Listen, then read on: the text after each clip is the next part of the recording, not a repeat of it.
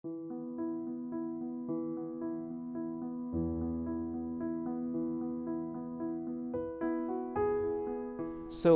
nerves control almost everything that an organism does. And the human body is actually wired by nerves. So we are basically studying the internet of the human body, and the part of the internet that is controlling the heart is where we are focusing our own scientific efforts on. But it very nicely fits in to this broader, beautiful tapestry of the internet of the human body.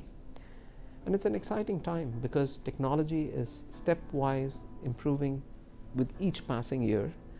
And that's one of the reasons why having highly innovative companies in this space like NeuroNexus really allows us to ask scientific questions, which was simply not possible before. People were just either doing a little bit of neurology or neuroscience work, and there was a lot of people who were working on myocytes, but nobody linked these two worlds.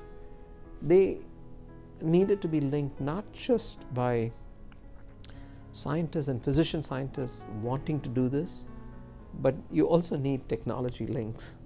And that is where sort of it almost organically evolved, but it's one of the very few companies where we really look forward to our interactions with.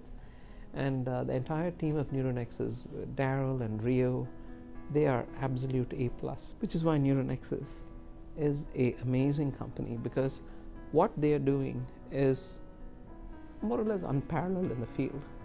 They have gone into what has never been done before, and they are now able to talk to a diverse group of scientists, and ultimately many of these concepts which are tested in the preclinical world is going to reach clinical reality. And that is, in many ways, it's a transformational company in this space. And we have absolutely and thoroughly enjoyed working with NeuroNexus. In fact, it's a scientific company that was created by essentially scientists who moved from academia and really innovated in the biomedical space.